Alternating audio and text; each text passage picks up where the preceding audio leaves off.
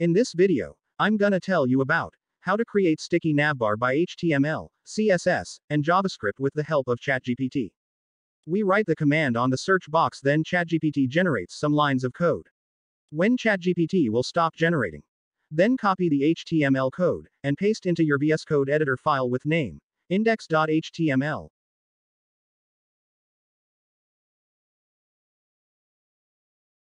And then, copy the CSS code, paste into your VS Code editor file with the name style.css, which is generated by the ChatGPT. Check your output on the browser. One more time, copy the JavaScript code and paste into your VS Code editor file with the name script.js.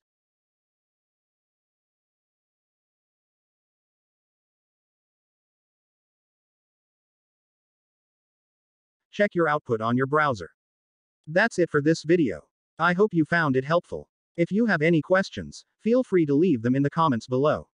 Don't forget to subscribe to my channel for more web development tutorials. Thank you for watching and see you in the next one.